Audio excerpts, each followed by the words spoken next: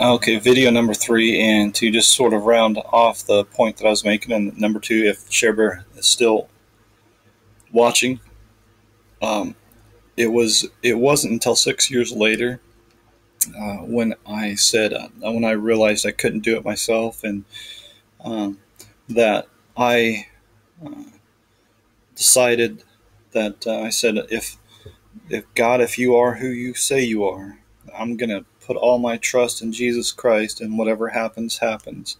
And that's the day that I was born of the Spirit of God, and it was very exciting. It is very exciting, and I wanted to tell everybody about it. And I remember all those key times in my past. For example, that time in Minnesota when somebody told me to that I should start believing now because of the prophecies. Right?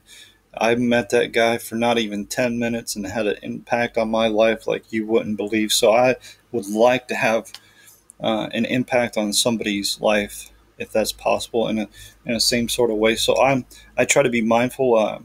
If I run into somebody, a stranger, whether it's if you're a close friend of mine, you know that I'm going to talk about this stuff all the time. But if I've never met you before, I would it would be my pleasure to walk up to somebody and give them plant that seed, if you will, about who Jesus Christ is, and there's no way for me to know if that has any impact on anybody's life, but the what was done to me certainly had an amazing impact on my life. So the next comment: best waste of time I've ever had. Cannot thank you enough. You really opened my eyes with this. God bless. And this is in reference to a video. I think this was a while back. I'm not really sure what it was about, but I think it was possibly about. Okay, so you've got all these futurists and you've got all these preterists. So all the futurists think all these things are going to happen in the future.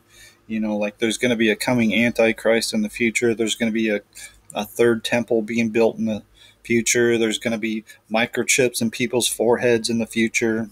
And there's going to be transhumanism. There's going to be people turned into lizards and robots and all this sort of stuff. And then you've got preterists who say everything in the Bible's already happened, and so essentially the impression I get from them is you don't have to read it because it doesn't apply to anything going on in the world today.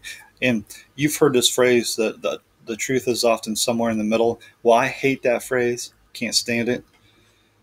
But in this case, it you could. I mean, it's kind of true because it is true in the sense that the prophecies in the Bible are happening right now, and I think it's really on us to be able to identify with what the Bible says with what we see in the real world. I think that's key to understanding what's happening around us. And I think the point I made in this video is that, okay, let's say you think people are going to be turned into lizards and robots, and that there's going to be this imaginary antichrist. Well, what happens if Jesus comes today? You're going to say, no, no, no, no, Jesus, you can't come today. You got to go back, because we don't got the antichrist yet. People aren't getting microchips in their forehead. You can't come back yet. Is that where you're going to be?